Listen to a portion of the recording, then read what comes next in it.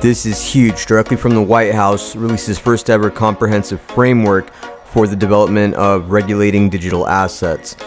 So we go down here, digital assets have grown, and they basically are requiring some type of regulation. Just talks about President Biden here and things of reports that have been submitted to him.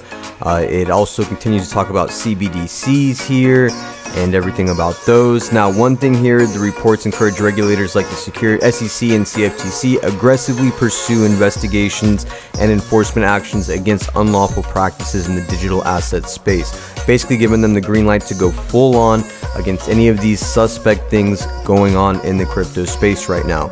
It also continues to go on with a few other things, everything to lead the public awareness efforts to help consumers understand the risks involved with digital assets as well. Now, another thing here, when you go down this paper a little bit more, agencies will be encouraged the adoption of instant payment systems like FedNow. So they're also going to be pushing FedNow throughout all this, and obviously CBDCs and everything like that, which it's not really something that I am a fan of. But another thing too to keep in mind is it says agencies will prioritize efforts to improve the efficiency of cross-border payments by working to align global payment practices, regulations, and supervision protocols while exploring new multilateral platforms that integrate instant payment systems. This is where ISO 2022 may come into play.